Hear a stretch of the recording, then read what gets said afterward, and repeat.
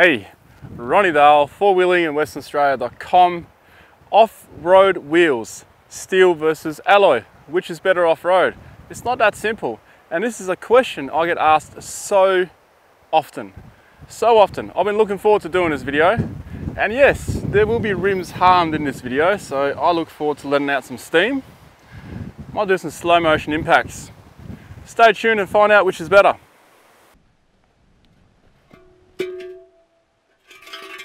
Before we get all destructive and start beating these rims up, I'm going to cover some pros and cons so you can decide which is better, steel or aluminium.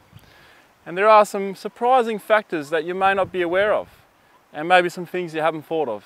So we'll cover those, and then we're going to get all fun and games on these rims.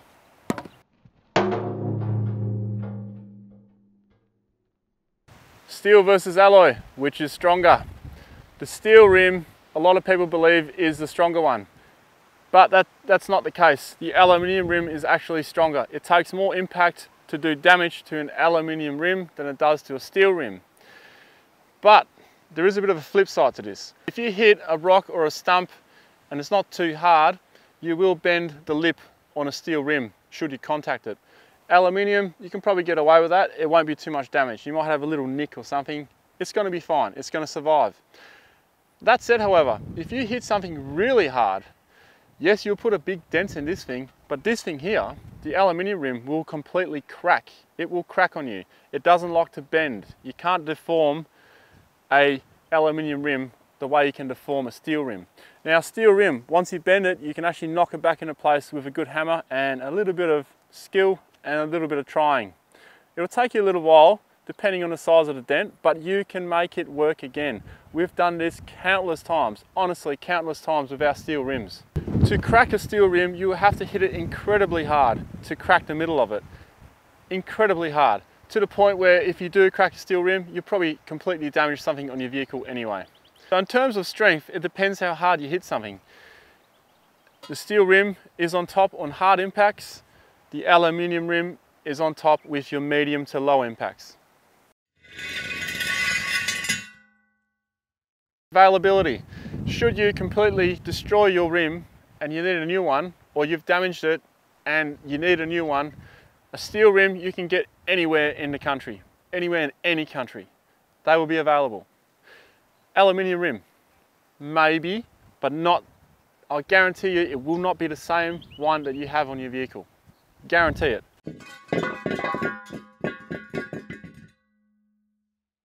Size availability. A steel rim, you can get these from 14-inch all the way up to 18-inch. You can't go beyond 18-inch rims. You don't really want anything bigger than that anyway for off-roading. An aluminium rim, you can get from 16-inch all the way up to 22, 24. You're not going to want a 22 or a 20-inch or anything like that off-road. Trust me, you'll destroy your rim, you'll destroy your tyre. It's not for off-roading.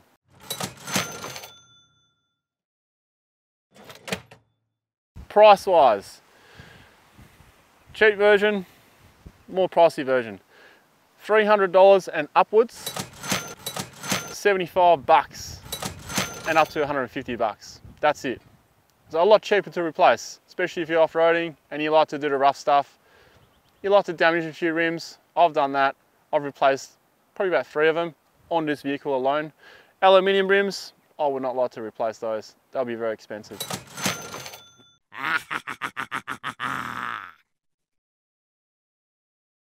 A thief is more likely to flog an aluminium rim than they are to flog a steel rim.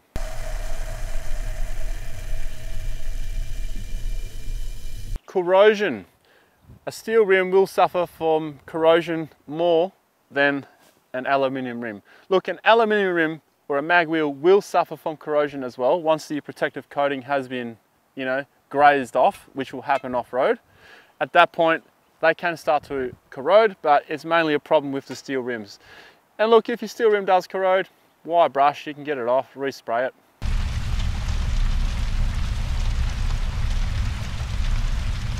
Heat transfer. Steel rims, or steel in general, retains a lot of heat. When it gets hot, it heats up and it holds onto that heat. Aluminium rim, really well conductive of heat. It'll just disperse the heat real easy compared to a steel rim, which is better for your brakes and better for braking itself as well.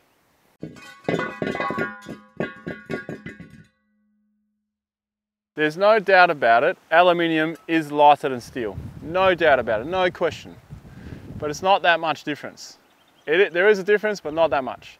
But look, it will add up after 4 tyres or 4 wheels, 5 wheels, because you carry a spare as well. Some people carry 6.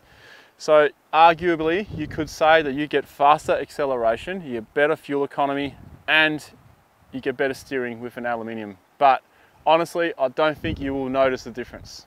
Honestly, I don't think you will.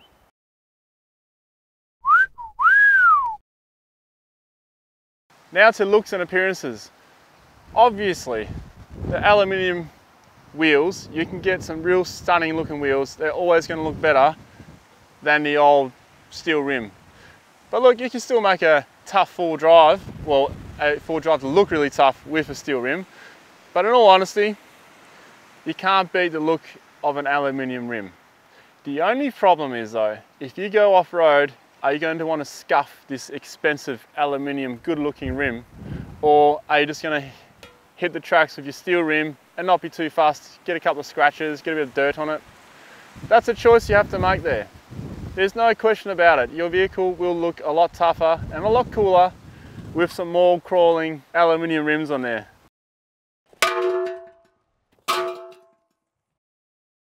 That's most of the pros and cons. I'm now going to smash these 2 rims with this hammer. We'll do a bit of slow motion and stuff as well. And then afterwards I'll explain to you why I have chosen steel rims on my vehicle and what situation I would actually choose aluminium in, because, you know, there are uses for both of them.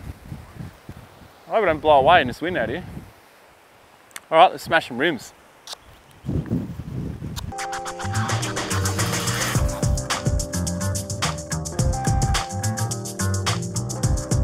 Okay, so that was one hit right in the center, and it's got a nice crack in it. Now obviously I'll try and hit it on the edge next time, but I'll try to steal one now and we'll see what happens there.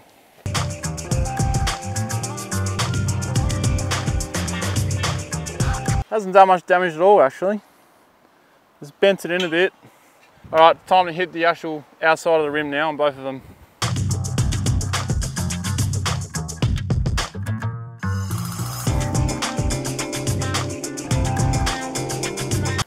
Alright, so that was 3 hits to the same point.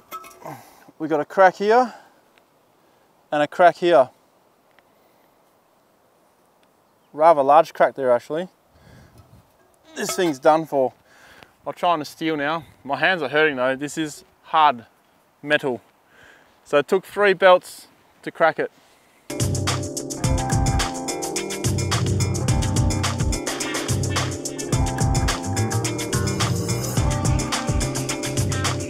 I am just a bloke swinging a sledgehammer. So consider you're in your vehicle, you got a flat tire, you're cruising along, all of a sudden you hit a big rock. This is actually quite likely to happen. This is 3 belts with this hammer right here. So I have seen dents like this in steel rims before, and I have helped reshape rims like this before. I can reshape this. It's going to take a long time, but I can reshape it and get myself home. This one here, however, done for. That's it.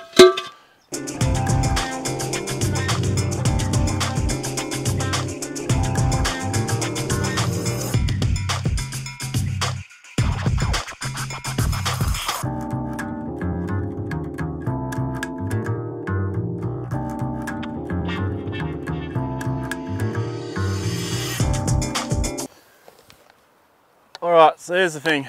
I think I've belted them enough now to prove this point. I'm actually surprised how easily the alloy rims split in the middle. So if you get a fair hit right in the middle, which is quite unlikely when you know, because your tire's kind of protecting you, you're more likely to hit the edges.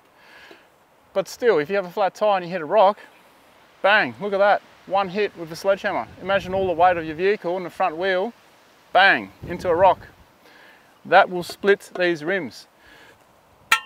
Steel rim, I had 2 goes at it right here. You can still drive it. You probably wouldn't even notice the difference. on the inside.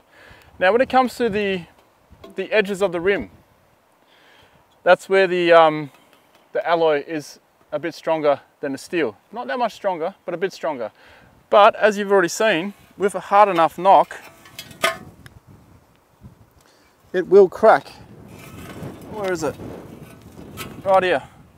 There's a crack there, there's a crack here. Both of those cracks will render this rim useless. This rim here, I've actually belted this more than this one. You can still get home on this.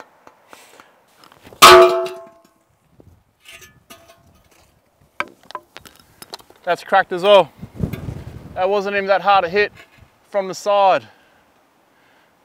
I'm definitely not the world's strongest man. They're pretty weak in the middle. I'm surprised. I really am. Well, there's no doubt about it. They are both very sorry looking rims. Now, look, I don't really even have to explain why I have steel rims. Just from the torture test you just saw there, just from that light hit from the side, it's amazing. They are quite weak in the middle. I have repaired many rims, even some to this extent here, with that massive dent here. This was 3 hits with the sledgehammer to get that, and that's 1 hit with a rock when you're driving. I'm even driving on rims now that have been repaired. So if you are remote traveling, steel rims are the way to go. Look, for that, you know, to shed that extra bit of weight just to change your tyre, like a lot of people are arguing about, oh, my back's way better with an aluminium rim. Come on, mate. It's not that much heavier. The steel rim is not that much heavier. It's your tyre that's heavy. Steel rims all the way, remote travel. Look, aluminium rings do have their place. If you don't go out that far, you don't go too far away, you like to have your vehicle looking really nice, aluminium ring for sure. Why not? They're fine. Just don't go proper off-roading with an aluminium rim. Well, I hope you found this video interesting, and who wins in your mind? Steel or aluminium? You know what I think. For another versus video, mud terrain versus all terrain, just down there. Thanks for watching. You can subscribe here, and if you'd like to support the creation of content like this, patreon.com/Ronnie Dale. Who knows, maybe next time I look at aluminium and steel, I could do a bull bar. I just need some donor bull bars, and we can do something with that. See ya.